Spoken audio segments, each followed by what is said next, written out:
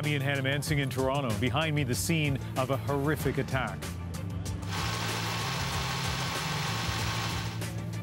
This is what it looked like along Yonge Street just after lunchtime.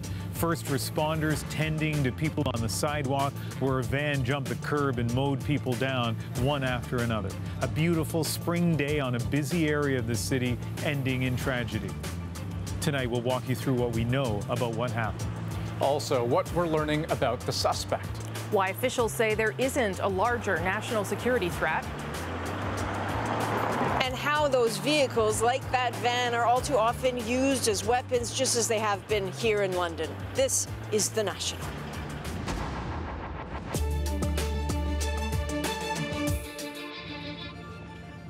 Ten innocent bystanders killed, 15 others injured.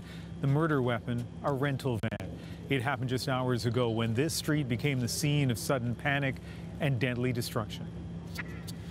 It's a horrific scene. It's something I don't think anybody can be prepared for.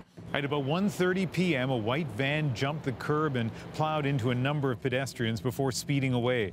First responders treated victims on the blood-stained sidewalk, and 10 patients were taken to the city's major trauma center at Sunnybrook Hospital. The emergency department under lockdown as a safety precaution because no one really knew the nature of the attack. It happened near the corner of Yonge and Finch in the city's north end. Police apprehended the white van south of the crash site and arrested the sole occupant in a dramatic confrontation.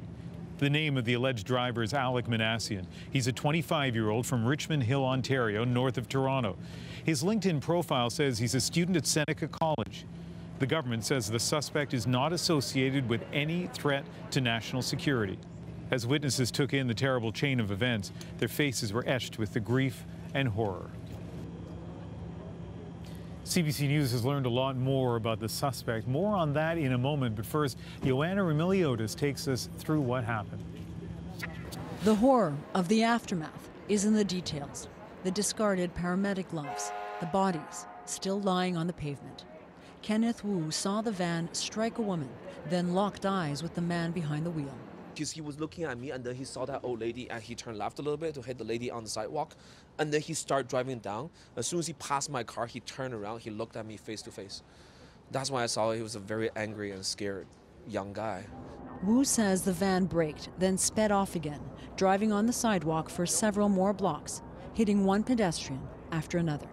Kasra Ibrahimi watched in shock. I saw the van. It was a white van. As I remember, it was exactly in the sideway, and when it gets it looks like a movie. It hits a pillar and it will like fly, things like that. It was super scary. Yeah. Nana Agyeman Badu rushed to help a woman who tried to jump out of the way. And the lady was coming north beside the bar shelter, and she saw the car coming, and she tried to stand aside, but she was not lucky. She got pinned into the bar shelter, the grass, and she was pushed backwards, lying down with all the glasses on top of her, broken glasses on top of her with cuts. The terror continued for several more blocks. Witnesses saw a baby stroller fly into the air, saw the van plow into a group of people before finally stopping. I saw the light, I don't know how can I say it, the car seat from a baby going up like that. I don't know the baby hitting or no. Hopefully the baby was fine. After a dramatic police standoff, the man was arrested at the scene. This is going to be a long investigation with multiple witnesses, with a lot of surveillance cameras. Hours later, dozens of officers and the coroner were still here, assessing the carnage. The victims still here too. And people continue to line the streets. Colin Gervais lives around the corner. I came out here to just pay my respects to these people because it could have been me easily this morning. It could have been me if I hadn't had a doctor's appointment today. If my schedule had been slightly different, it might have been me walking in front of here. I couldn't believe that it was at basically our doorstep. It made me really nervous and sad to think that a lot of families have lost their loved one, or they didn't know where they were and they couldn't situate them. So I'm just glad that we're safe, but yeah, our hearts are with all of the families who lost somebody today. And Joanna is here with us now. The police chief speaking this evening. What's the latest from him? Well, the crime scene is still an active one, and it's a big one. It stretches out almost a kilometer down that way. And we spoke to a couple of officers on the scene. They're going to be here for at least a couple of days. And police are pleading with the public to send in anything that they have, any pieces, snippets of video, any eyewitness accounts, because they literally do want to piece this and construct this timeline as accurately as possible. The question, of course, so many had as soon as this happened, and still do tonight, is motive. What do we know about that? They're not speaking specifically about motive. They're not ruling anything out yet. But here's what the Toronto's police chief had to say about motive. We're all putting our pieces together to see exactly what we have. And at this particular point in time, there's nothing that does affect the national security footprint. We are looking very strongly to what the exact motive or motivation was for this particular incident to take place. And at the end of the day, we will have a fulsome answer and we'll have a fulsome account as to what the conclusion of this is. I will just say to people that I hope that they will understand, as I know they do, people who live in the city, who have come to the city from around the world, this kind of tragic incident is not representative of how we live or who we are or anything to do with life in the city on a day-to-day basis. And that I hope people will reflect on that, will reaffirm that, will go to work tomorrow and perhaps offer, as sometimes is the case in churches, a sign of peace to each other, just in some small way to acknowledge that we're going to carry on with heavy hearts, but that we're going to carry on with a life that is admired around the world, and that we will do that in the way that Torontonians do things. People across the country are thinking about what's happening here in Toronto and are thinking about the families and the victims. So I just want to again thank everyone who has been so ready to support, and to encourage anyone who has information, as the mayor and the chief have said, to come forward. So reassuring words from Ontario's premier and Toronto's mayor, but this investigation, it will take a long time, and for sure there'll be more to hear about tomorrow. Okay, Joanna, thank you very much. You're welcome. So as we've heard, officials saying there is no national security threat, at least none that they have found, but CBC News has learned more about the suspect in custody, Alec Manassian. Here's what may have motivated him. Our senior investigative correspondent, Diana Swain, has been looking into that angle. And Diana, what have you learned? Well, as you said, there's no indication so far that authorities had that this was motivated by terrorism or by political views. Why then? So here's what we've learned so far about the man behind the wheel and what might have motivated him to do this. This cell phone video shows the driver as he steps out of the van into the line of a police officer who has his weapon drawn. That driver has now been identified as 25-year-old Alec Manassian. Watch as he gestures, appearing to try to provoke the Toronto police officer into firing on him. And listen as he yells at the officer to shoot him. Come on, get down! Get down! Tonight, Manassian is in custody. As police search for a motive, one possible explanation is circulating online, suggesting Manassian was angry over being rebuffed by women. In what appears to be a post on Facebook, in which a man with the same name and picture as Manassian refers to the Supreme Gentleman, Elliot Rodger. Hi, Elliot Rodger here. In fact, Rodger was responsible for a deadly rampage in Isla Vista, California in 2014, killing 6 people and injuring over a dozen more. Tomorrow is the day of retribution. The day in which I will have my revenge against humanity. A video Rodger posted just beforehand raged about successive women turning down his advances. All because girls have never been attracted to me. In that video, men who always seem to win with women were referred to as Chads, Stacys, the women who turned men down, rendering those like Rodger incels or involuntarily celibate. This posting, apparently from Manassian, says the incel rebellion has already begun. We will overthrow all the Chads and Stacys. CBC News has not been able to independently verify the post as being made by Manassian. There is no indication so far that he targeted any specific person as he plowed down the sidewalk, but rather aimed his vehicle at anyone in his path. So, Diana, a lot to digest there. Tell us more about what you know in this case. There's not a whole lot more about him on social media, Ian. What we did find was his LinkedIn profile, in which it says he's a Seneca College student. That's a college here in Toronto. He appears to have been a student there for some time. It says from 2011 to present day, so we're talking 7 years.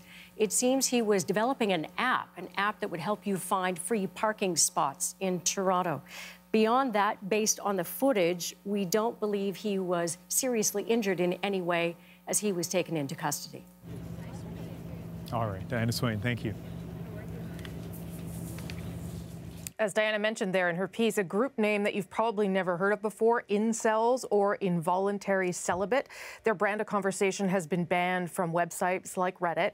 And whether Manassian really does count himself amongst those so-called incels isn't confirmed, but what does it mean anyway to brand yourself as one?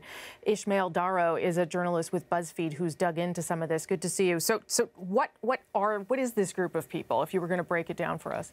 Well, it's in the name, right? It's involuntarily celibate. These are young people, mostly men, who feel that they have been forced into celibacy, that they haven't had success with women in romantic and sexual relationships. And over time, you know, that can really curdle into some really resentful sentiments about women in general. And does it, or has it, I guess it has, but does it normally take the form of violence? Well, I think that for a lot of people, you know, these terms, there's a heavy layer of irony. So it's not uncommon for somebody to, you know, between relationships, maybe to jokingly say, you know, I'm involuntarily celibate. But for people within communities where they very seriously self-identify as that, it is a little more barbed, and there's often very strong anti-woman and anti-feminist language where these young men often feel like they are owed relationships and they're owed sex, and when that doesn't happen, they can get quite angry. So would you say it's a subgroup sort of marginalized young people, or is it something slightly more dangerous and nefarious? Well, I think it's impossible to take this out of the larger world of online communities where often young men, they might join and not really have their identities totally molded yet. But over time, you see this on communities like Reddit or 4chan. Posting enough and finding this community, it can actually maybe radicalize you further than you even realized when you first joined this group, where you might only have wanted to post some memes or trade some jokes with other young men. You use the word radicalize, which is an interesting choice of words here. And I wonder, is there chatter tonight about this incident? Is there someone claiming responsibility or the group celebrating in some way? I think it's still very early and probably too early to say, but I wouldn't be surprised if on some of these darker corners of the web where a certain kind of reactionary politics has developed in the last few years, if you were to look tonight, I think you might see you might see some sympathy. Again, it's very early to say, but I wouldn't be surprised if he becomes an icon, sort of like Elliot Rodger became to the same community.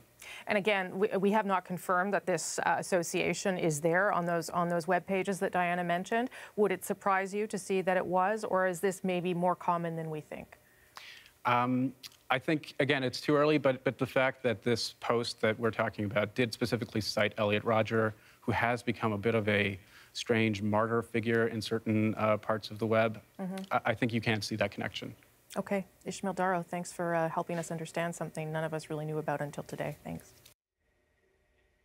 Federal security officials and leaders from all levels of government are keeping a close eye on the Toronto situation. Katie Simpson has more on the security threat in this country. Canada's public safety minister is being careful with his words, saying it is irresponsible to speculate. There would appear to be no national security connection to this particular incident. Ralph Goodale happened to be in Toronto today to host a meeting of public safety and security ministers from G7 countries. He says the incident is unrelated to the meetings and there's no need to raise Canada's national security threat level. I think it's important to state this. There is no information available to me at the present time that would lead us to conclude that there should be a change in risk level. That threat level sits at medium, which is where it has been since the 2014 shooting on Parliament Hill. After that attack, major public events across the country, including Canada Day celebrations, now involve intense visible security. That level hasn't changed even after high-profile incidents like the U-Haul attack in Edmonton, the thwarted ISIS attack in Strathroy, Ontario, and the mosque shooting in Quebec City. Our thoughts are obviously with those affected by this incident.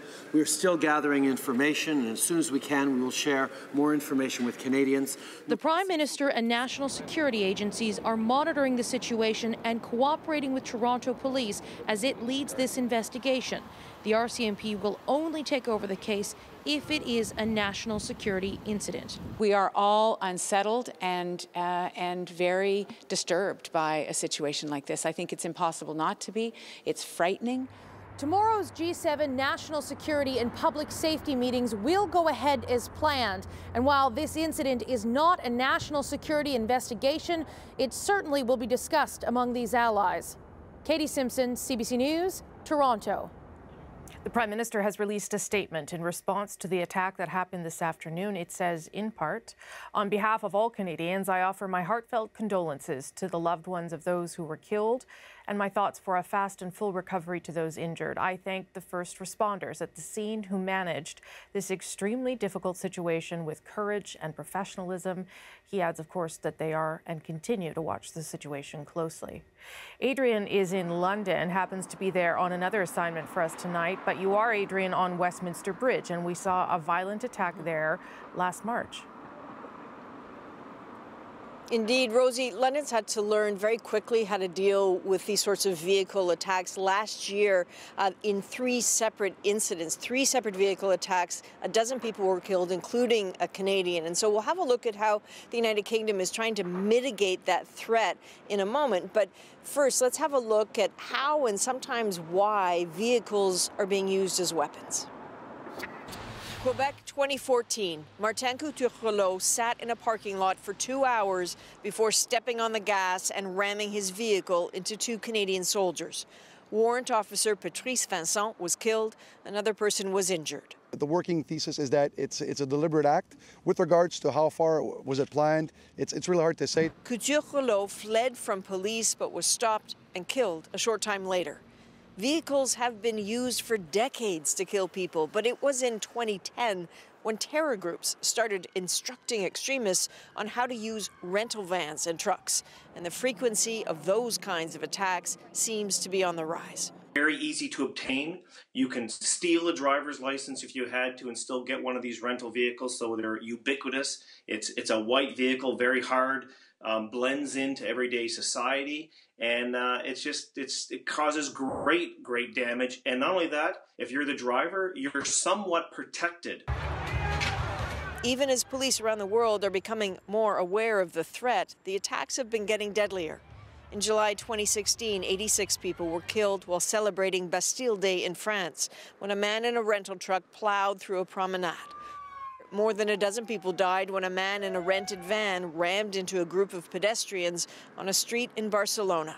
And London was targeted 3 times at a local mosque on the London Bridge and right here on Westminster Bridge.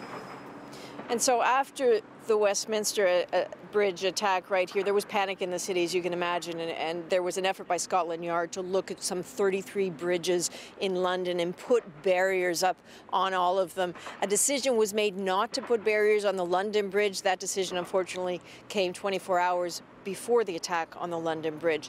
So there are physical protections they're undertaking. Rental car companies, interestingly, Rosie, have said, you know, what can we do? So they're looking for a way to do real-time checks of clients against national terror databases to make sure they find out that they're not renting a truck to someone who's on a watch list. And the police have now been told that they can shoot at moving vehicles. That's not something you could do here, but the decision has been made that, you know, it's too important, because if you're chasing a vehicle and it's still going, there's a chance it's part of an attack and you have to stop it.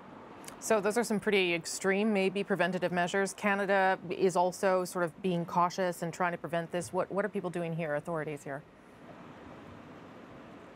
Well, you're seeing it more often. You know, you're seeing dump trucks parked across pedestrian streets when there are big festivals underway. At the start of baseball season in Toronto, a large part of the downtown core around the stadium were blocked off to cars. That was new, but this is part of that awareness that police have, that these are just, you know, for attackers, these are crimes of opportunity, and these vehicles are so easily obtained. It's so low tech, they blend in so easily, and all of that is just so frustrating for police. It's important to note, Rosie, that we are hearing tonight from the company that rented that vehicle today, and that company's name is Ryder. It issued a statement saying in part, "We are saddened by this tragic event, and our deepest sympathies go out to those impacted. We take the safety and security of our entire fleet very seriously, and we are cooperating fully with authorities."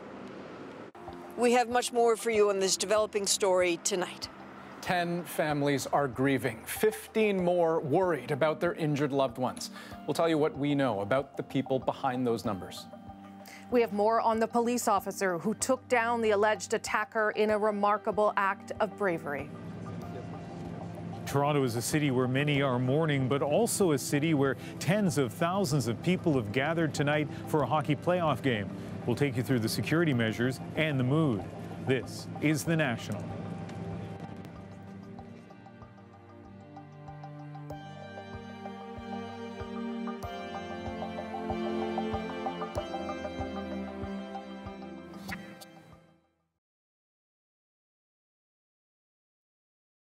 It's very clear, just from a general perspective, to say that the actions definitely look deliberate.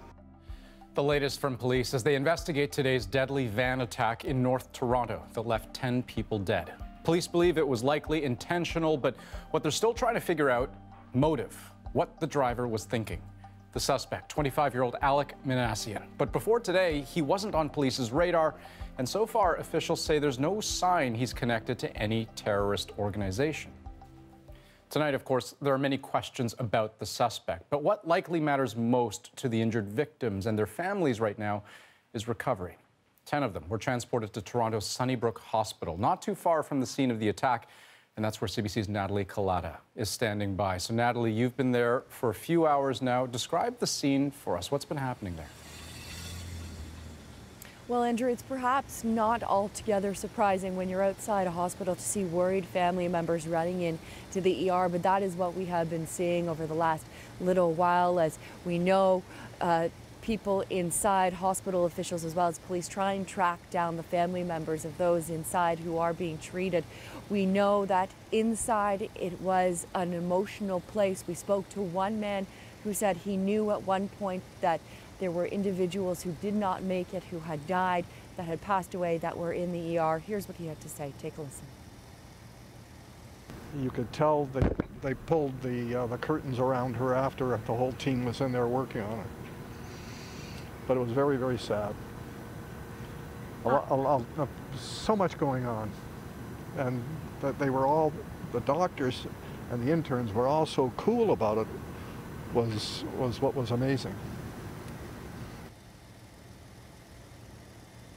And of course, detectives that we have been speaking to have told us they have been trying their best to communicate with those individuals inside who were victims of this attack, who can communicate, trying, of course, to get as much information as they can as they continue in their investigation. We know that there is a lot to go through. We had the opportunity as well to speak to an acting supervising individual who works with the paramedics, the EMS services, to talk a little bit about what he saw on the scene coming out of the hospital here after he had been here. Here's what he had to say. Take a look.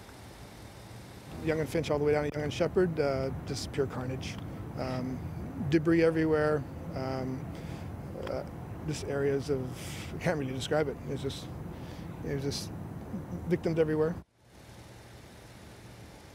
Now, earlier in the evening, we were told that of the 10 people that were brought here to hospital, 2 arrived with what they call vital signs absent and were pronounced dead. 5 were at the time reported in critical condition. 3 with serious condition, but that, of course, is expected to evolve as the night progresses. Andrew. All right, Natalie Collada outside Toronto's Sunnybrook Hospital. Thanks very much. And let's turn back to Ian, because as is often the case when we're talking about survivors of a violent attack, the hours and the days to come can be a difficult time. Something, Ian, you could also say is true for the whole city. That's right, Andrew. The city certainly pulling together tonight. Take a look at this shot of the Toronto skyline, the CN Tower, dark tonight in the wake of the attack. From a distance, Toronto looks just the same as always. It felt that way taking the subway northward to this scene, but if you look closely, especially around here, a lot has changed. That reputation, a safe and welcoming place, in doubt for many tonight.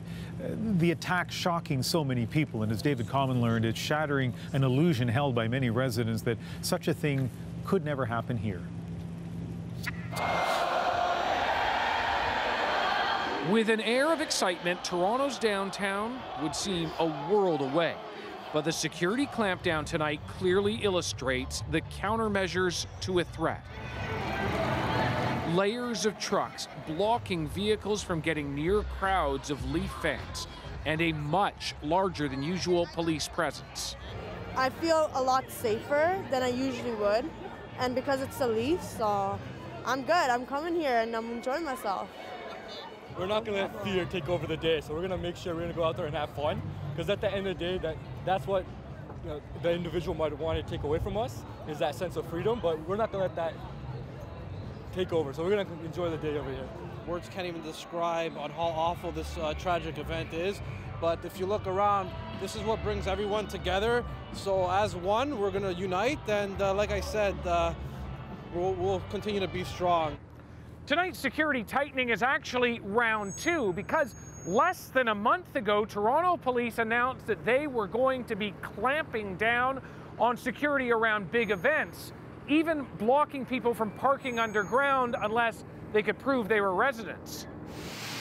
Security experts pointed to the threat of a vehicle being used as a weapon. The mayor back then alluded to it too. It's 2018, and we've seen incidents happen, unfortunately, outside of sports venues and concert venues and so on around the world that would have caused us, as we did, we meaning the police, the security officials, and everybody else, to review security. Ladies and gentlemen, please rise if you're able to, and remove your hats.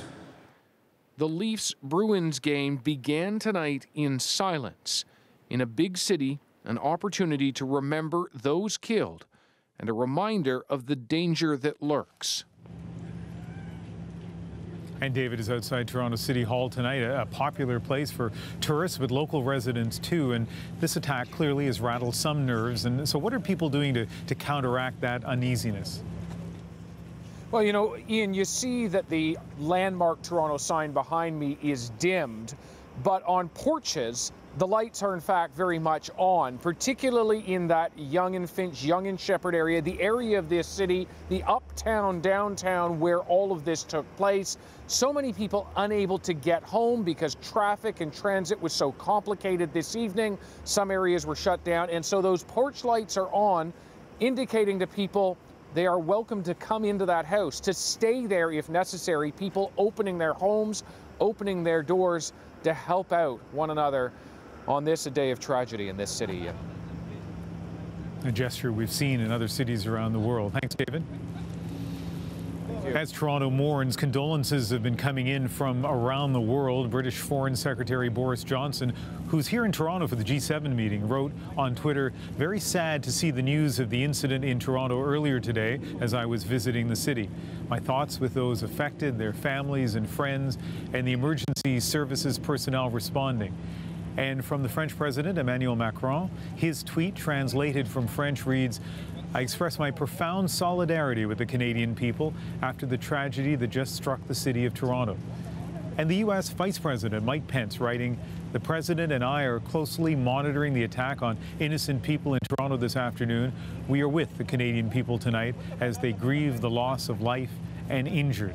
The American people stand shoulder to shoulder with our neighbors in Canada." Still ahead on the National. From those first 911 calls to the arrest, it was just 26 minutes. We'll take you through the dramatic timeline and the takedown.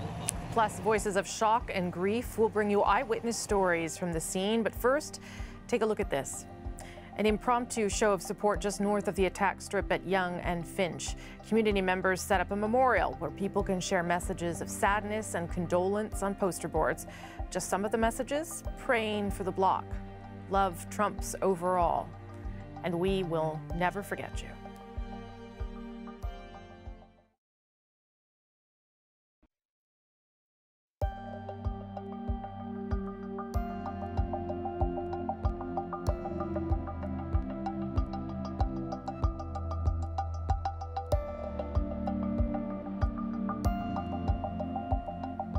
Just some of the moments of grief this afternoon in Toronto, the aftermath of an attack that happened so fast but made time stand still for the people who were there.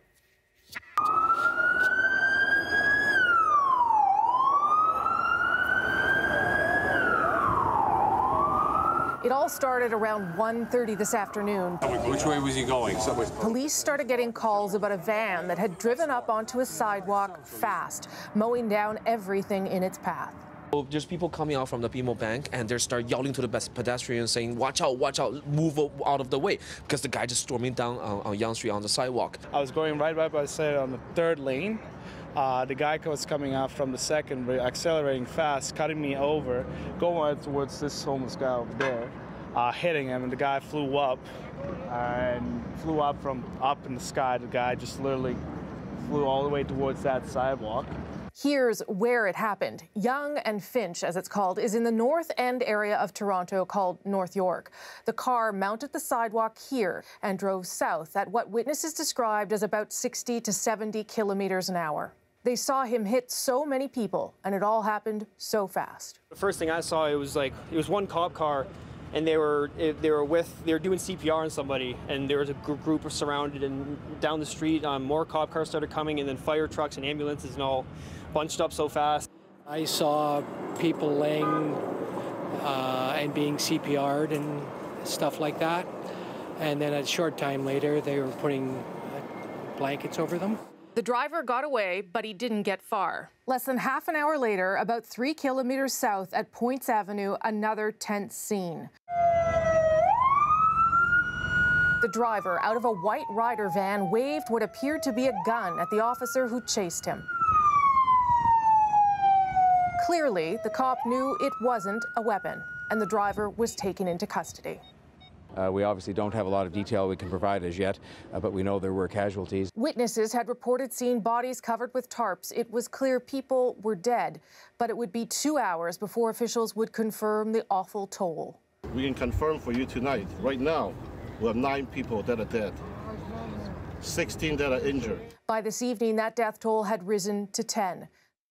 The suspect, 25-year-old Alec Manassian, a student at a Toronto area college. Around 7 this evening, CBC News confirmed there was no terror link to the attack. Now, across social media, there's been all sorts of praise for the officer who arrested the attack suspect. The takedown was done without incident, not a shot fired, and it was all over in less than a minute. The CBC's Vic Adopia has a look at the special training officers received to keep dangerous arrests from getting out of hand. It's a tense moment. An officer arrives on the scene alone to face a suspect who appears armed and defiant, ignoring the order to surrender. Come on, get down! No, get down! Get down! I'm cutting my pocket. I don't care, get down! I'm cutting my pocket. Get down! Get down and get shot! Lean ahead. Still ignoring the warnings, Manassian moves in on the officer, who stays cool, realizing there's no gun, and the suspect surrenders. It's over in less than 30 seconds with no shots fired and no more casualties, as bystanders record the whole thing. The man was not cooperating. He kept on taking steps forward, and it is at that point that the officer, I believe, realized that that was not a gun in his hand. So he put away his gun, he took out his baton, he went forward. The man saw that the cop will not shoot him, so he gave up right there and then. Police takedowns don't always end so peacefully. After a series of high-profile shootings, Toronto Police's use of force faced scrutiny and formal calls to change their tactics by de-escalating standoffs. Stay down! Drop the knife! Drop the knife! Stop! Stay down! Okay, stop! New regular training stresses negotiation to avoid using lethal force when possible. This retired officer says the solo arrest of Manassian was textbook perfect. He acted smartly, tactically, and courageously. A standoff de-escalated and a suspect arrested to face the consequences. Vic Adopia, CBC News, Toronto. For more on next steps for investigators, I'm joined by Phil Gursky in Ottawa, President and CEO of Borealis and a former CSIS analyst. Phil, thanks for being here. Let's start with that last part, what we just saw there. Were you surprised at police response and how quickly that was contained? Well, I think hats off, kudos to the officer. He clearly received very good training. He followed that training to the nth degree, and he's able to neutralize a guy who had just carried out a heinous attack. And now the guy's alive. He's not dead, which means you can question him, and you can hopefully find out why he did what he did. So I think this is a tremendous kudos to Toronto Police Services, the training they give their officers, and this particular officer who did what he was trained to do. Okay, and one of the things police are going to want to know is obviously motive here, although it appears from government sources and elsewhere that there's no national security threat. So where does the investigation go from here if that is the case? Well, I listened to Mark Saunders. I listened to the minister talk about this. So what they're saying really, Rosemary, is that they don't, as of now, there's no information, there's no intelligence that suggests a national security link. But, we're, 7-8 hours after this? There's a lot that needs to be learned. So what they're going to do is basically ask him. Maybe he's cooperating, maybe he's not. So maybe he'll tell them why he did what he did. They'll look at his social media presence. They'll probably get a warrant to look at his cell phone, to look at his email. They'll probably get a warrant to search his apartment or his house. They'll talk to family, they'll talk to friends, they'll talk to workmates to see, was there anything amiss? Was this guy going down a certain pathway, and was anything noticed? So it's really, it's kind of a concentric circles, if you will. Yep. Start with the suspect, go from there and see what you can find out. Off the top, we talked about things that London has done to prevent these kinds of attacks with vehicles because they have become all too common in that city. Things like even pre-screening people when they rent vans. Is there a way to prevent an incident like this, a lone attacker in a rented vehicle? I don't think so, Rosemary. Unless he's already on your radar, he's under surveillance, or he's under investigation for another purpose, it's really, really hard. And, you talk about, rental places should do background checks. Well, how many vehicles are rented in Toronto on a given day? I mean, how can you do that in real time?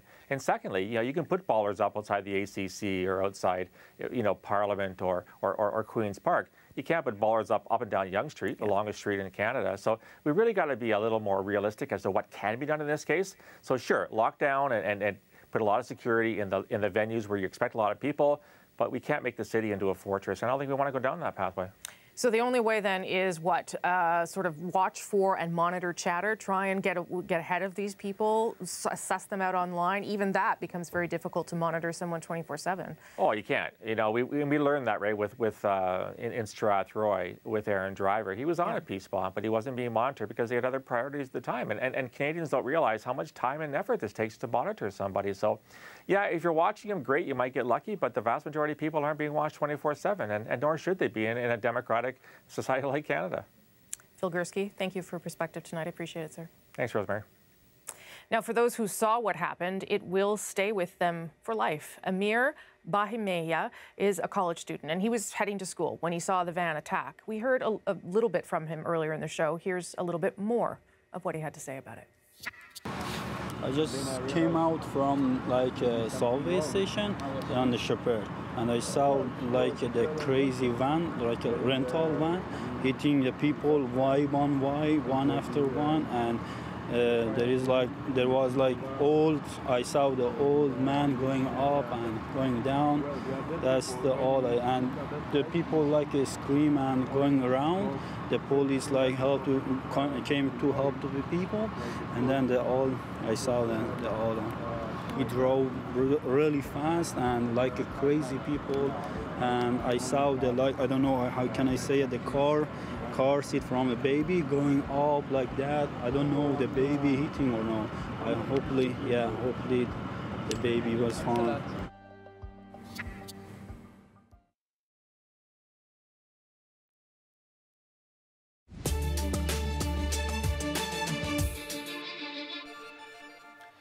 We'll take you back to Toronto and the scene of the attack in a few minutes. But first, here are some of the other stories we're watching tonight.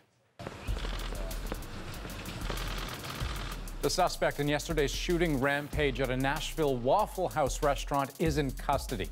Travis Reinking was captured today in a wooded area after being on the run for more than 30 hours. He's accused of opening fire inside the restaurant and killing 4 people. The motive for the attack still unclear. Also tonight, former Ontario Progressive Conservative leader Patrick Brown is suing CTV for $8 million. His lawyers filed a statement of claim today, accusing CTV of defamation.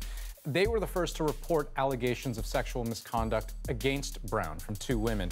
After that report, Brown resigned as leader and was later removed from the PC caucus, but he denies any wrongdoing.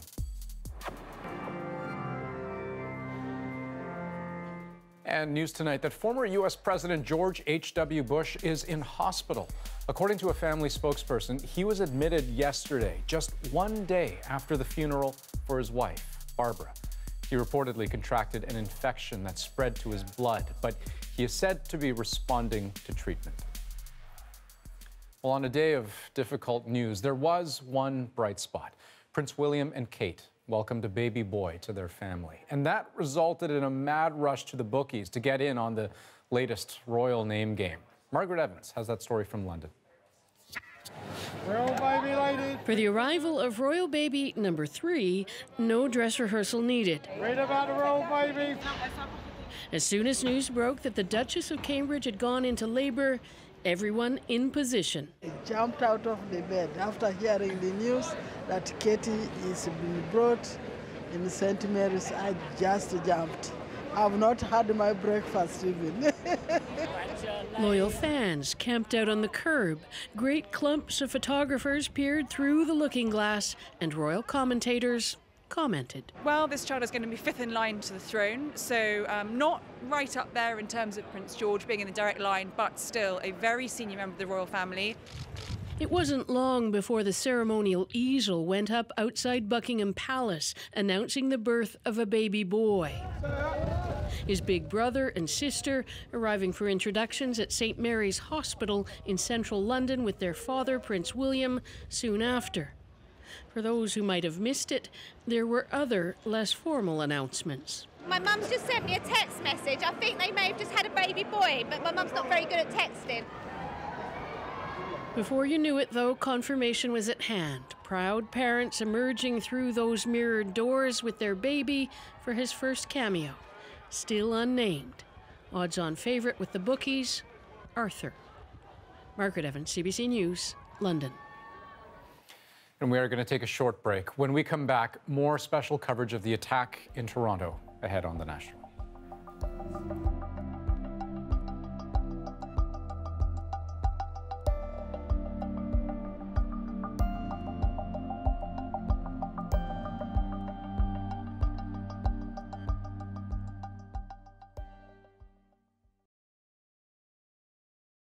The future I came to expect was never going to be. You have to always fight for your family, whatever is left. You're going to lose your home. There is no more time.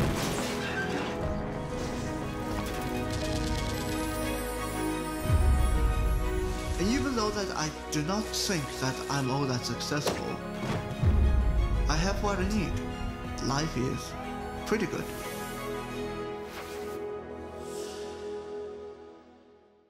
Hey, I'm Michelle Parisi. I want to tell you something about my podcast, Alone, a Love Story. When I first started writing it 5 years ago, it wasn't a diary. It was a cautionary tale, a call to arms.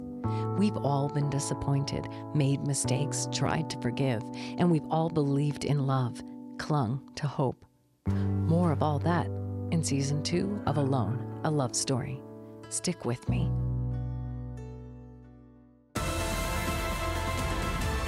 CBC TV app. Download now. This is a tragic, tragic situation, and our first thoughts are with the victims and their families. Toronto, a city in mourning tonight. 10 people dead, more than 50 and 15 more are in hospital after a van plowed into pedestrians on a sidewalk in the city's north end. The suspect, 25-year-old Alec Manassian. He is in custody tonight after being arrested at the scene. No word from police on the potential motive, but officials say there's no evidence to suggest that he's connected to any terrorist groups. One of the interesting things here, and this is a big city, as we all know, is leaving the CBC, coming up here in the northern part of Toronto. Along Front Street, it seemed like everyone was thinking about the Maple Leafs game. On the long subway ride, I looked around and I had the sense it's almost as if people hadn't seen the news or it hadn't sunk in yet. It was so different from, say, Humboldt or Parkland, where everywhere you looked, you realized people were mourning. And then you finally get here, and throughout our time here, people are walking by solemnly. Some people were bringing flowers. A big city with lots of different kind of reactions tonight. And yet, Ian, you say that, and I think about the days to come, and we may very well see a call out for help. I mean, online, I've seen at least one fundraiser trying to raise $1 million. This is to cover funeral expenses, but also to reach out to help victims' families, and also Canadian Blood Services. We've seen some folks on Twitter reaching out to them asking, hey, do you need donations in the wake of what's happened? And they've said, look, over the course of the year, we get enough regular donations so that we have supply for emergency situations such as this. But if you still want to reach out, if you still want to help, they always accept donations. And there are going to be call-outs, too, for someone to do something, you know, for police to sort of tighten up the city. I was just looking at the bridge behind me, Westminster, that has been reinforced so many times for so many different types of threats, including recently against vehicle attacks, and just yet one street over, and, you know, you look at it again and it's wide open. It's so frustrating for police, so difficult to deal with. And you know, after the Parliament Hill attack, they did make some security changes to make it more difficult, for instance, for cars to get on Parliament Hill. But even today, even as this was all unfolding in the hours after, there were tourists and people wandering around Parliament Hill just like it has always been. So, keep in mind, some solace there.